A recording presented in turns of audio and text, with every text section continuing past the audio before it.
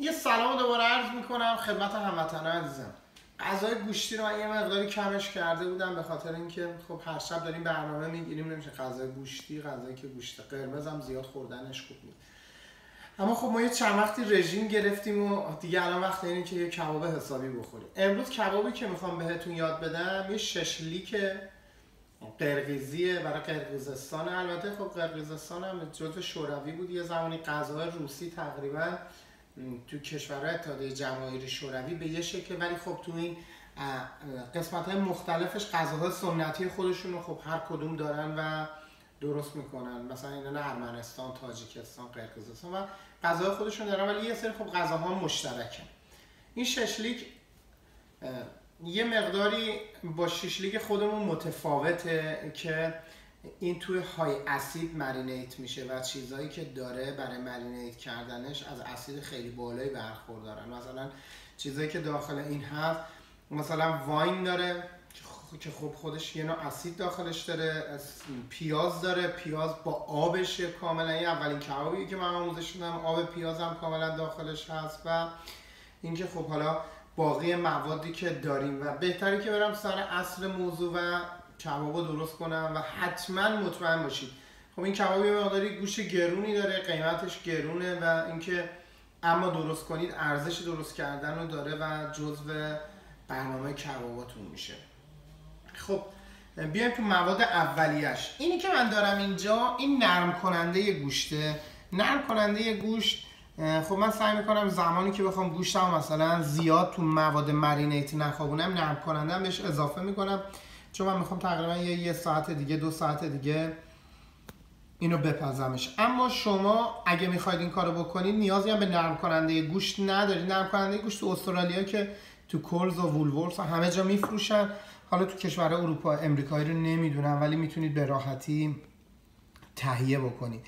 اما اگرم نمیخواید نرم کننده گوشت بزنید حداقل از 5 الی 6 ساعت بذارید بمونه، ولی خب خودشون که درست میکنن یه روز تو مرینیت میخوابوننش.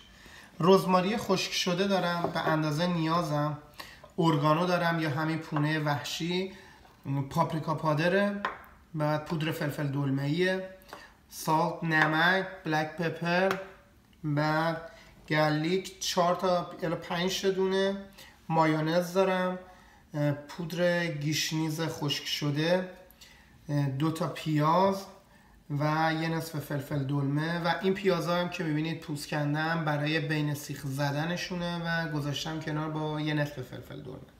خب حالا من موادم میذارم کنار. اولین کاری که میکنیم میایم سراغ گوشت. این برش زدنش خیلی مهمه. گوشتی که من دارم تقریبا 1 کیلو 200 گرمه. گوشتا رو من نمیخوام خیلی بزرگ درشون بیارم و نه خیلی کوچیک. اینا رو برشایی که زدم فکر میکنم به اندازه 2 بنده انگشت باشه.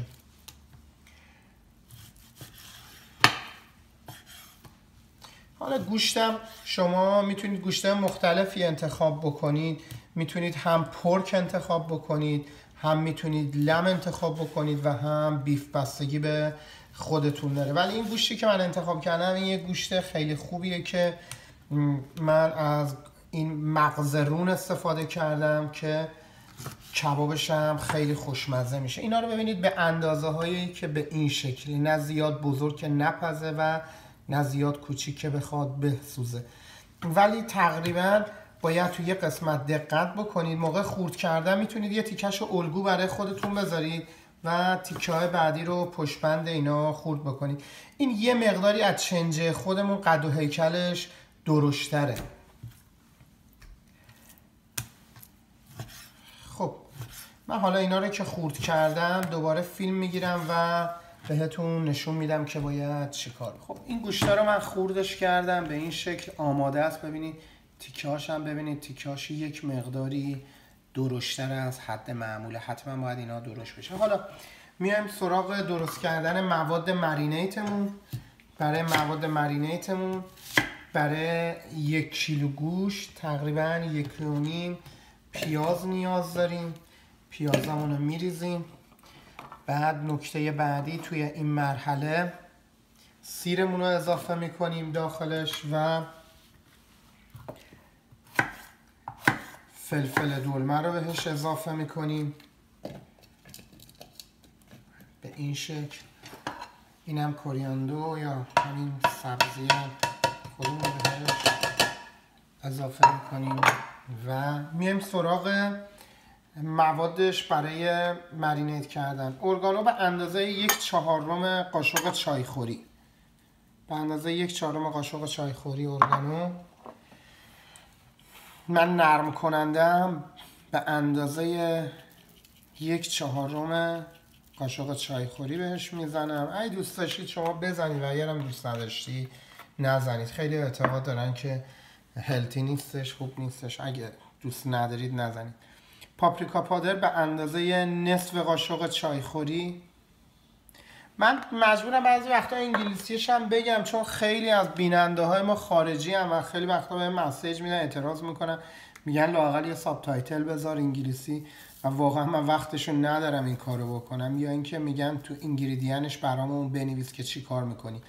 خب 1 کیلو گوشت رو تقریبا بهش 1.5 قاشق چایخوری نمک اضافه میکنیم چون مواد مرینیت هم بهش میخوره.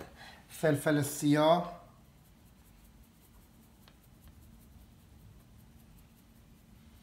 خب همه اینا رو کاملا الان توی این مرحله با میکسر میکسش میکنیم.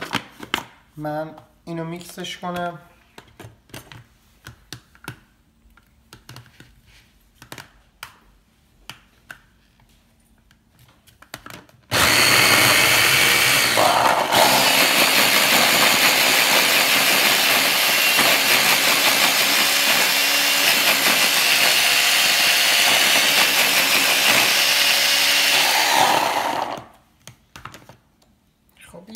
دیگه نیاز داره که این زده بشه. این کاملا باید به شکل مایع در بیاد.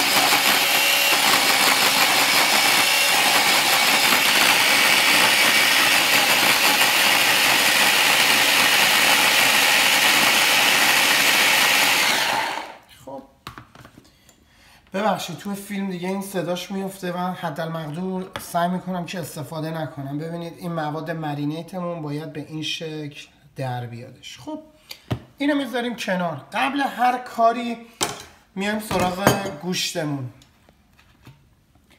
خب بهش روغن زیتون اضافه میکنیم اینجا قبل اینکه مواد مرینیتمون رو بهش اضافه بکنیم و کاملا چنگش میزنیم. اما این کباب دیگه توش لیمو یا آب لیمو نداره، این به این شکل سرو میشه. این از گوشتمون. خب میایم سراغ درست کردن سسمون. فقط یه توجه داشته باشید توی این مطلبی که بهتون میگم، این شراب قرمز من دارم استفاده میکنم. البته اگه شما بخواید، خب خیلی ها نمیخورن شراب، اگه شما بخواید میتونید جاش از شراب بدون الکل استفاده بکنید که هیچ الکلی هم داخلش نداره و میتونید برای این استفاده بکنید، فقط اون طعم شما نیاز دارید. خب شراب هم به اندازه نصف یه استکان بهش اضافه میکنید. البته خود روسا یه مدل دیگه دارن بهش ودکا اضافه میکنن و اونم خیلی خوشمزه میشه. حالا یه سریا سوال میکنن حالا ما شراب بدون الکل هم نخواستیم بخوریم بعد چی کار بکنید؟ اون وقتی که دیگه میتونید بهش به اندازه 1/4 یه استکان، 1/4 1/5 یک استکان میتونید بهش سرکه قرمز بهش اضافه بکنید. خب اینم از این.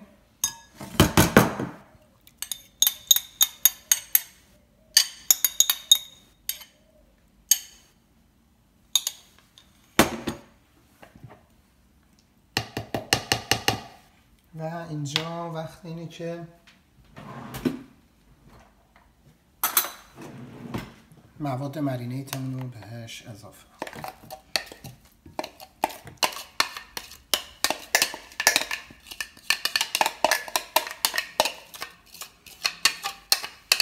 فرقی نمیکنه شما چه بخواید 1 کیلو گوشت رو مرینیت کنید چه بخواید 10 کیلو گوشت رو مرینیت کنید، یه زمان و تقریبا باید وقت بذارید برای مرینیت کردنش و این کباب جزو کباباییه که واقعا ارزش خوردن رو داره و ارزش وقت گذاشتن رو داره که روش وقت بذاری و این غذا رو آماده بکنی.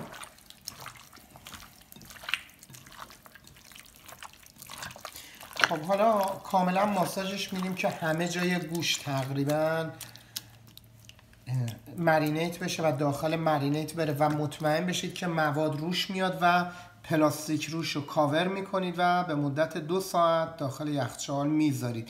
البته اگه بهش نرم کننده گوشت نزدید میتونید مدت بیشتری بذارید، یعنی تقریبا میتونید به اندازه 6 ساعت 7 ساعت بذارید تا خوب این مواد داخلش نفوذ کنه. خب حالا قبل اینکه من اینو کاور بکنم تو آخرین مرحله ما بهش روزماریمون رو اضافه میکنیم. اینم از روزماری.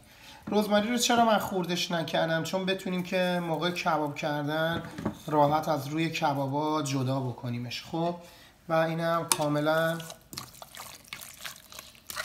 همش میزنیم و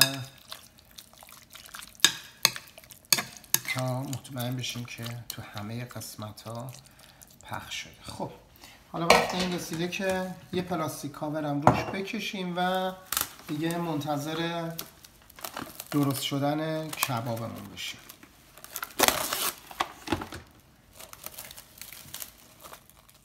خب من یه چند تا سیخ و سری زدم و اینکه گذاشتم تقریبا فکر کنم یه 4 ساعتی هم موندش و اینا رو با فلفل دلمه و پیاز زدم. این سبکش همین جوریه. بعد وقتی که اینا میپزه یه حالت دودی مانند میشه، طعمش هم ول میکنه به کباب. خب حالا میایم اینجا، اینم سراغ مرینیتمون. این تیکاش یک مقداری بزرگتر از حد معموله و تو زدنش خیلی باید دقت بکنیم. یه سری وقتی که کباب میزنن همه رو میچسبونن به هم دیگه و این وسط ها هیچ وقت نمیپزه. هر وقت که کباب میزنید یه ضربه به این شکل روش بزنید که روی سیخ جا واکنه و فاصله خودش رو نشون بده. حتی المقدورم تا جایی که میتونید مواد مرینیت رو از روش وردارید. و یه چیز مهم برای پختنش بهتون بگم، چون این پیاز روش داره، برای اینکه خراب نشه حتما باید دقت بکنید که زغالتون تند نباشه. اگه زغالتون تند و تیز باشه اصلا این کباب خوب در نمیاد، چون کبابتون روسوز میشه و داخل کبابا نمیپزه. خب حالا که سیخمون تموم شد میایم با کف دستمون به این شکل فشار میدیم و به این شکل میذاریم که این کاملا پهن باشه. خب من باقی سیخارم میزنم دیگه، وقت فیلمو بیشتر از این نمیگیرم. باقی سیخارم میزنم و موقع پختنشم براتون فیلم میگیرم و بهتون نشون.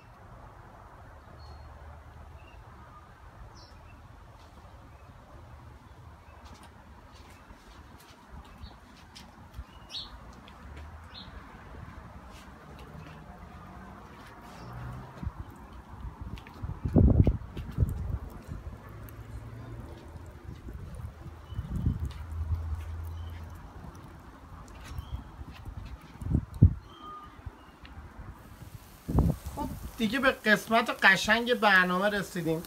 موقع پختنش شد و من زغالا رو اجازه دادم خاکستر روش نشست و برای اینکه چون این مواد مرینیدش هست نمیخوام که روسوز بشه و دوست دارم که کاملا بپزه. خب دیگه فقط بادش نزنید، اجازه بدید با حرارت زغال بپزه. امیدوارم که این کبابم درست کنید، از خوردنش لذت ببرید. بهتون قول میدم جزو خوشمزه ترین کباباییه که خوردید. فقط فراموش نکنید کانال مامان تیوی رو فالو بکنید و فیلماشو به اشتراک بذارید و اون یکی کانال من هست پرژین کوکینگ کورس و چنل خودم هم که فیلمامونو توش آپلود میکنیم. آشپز باشی دوباره اگه فارسی تایپ کنید داخل یوتیوب میاد. امیدوارم که از دیدن این فیلم لذت برده باشید و شما رو تا فیلم بعدی به خدا بزرگ میسپارم. خدایا رو نگهدار.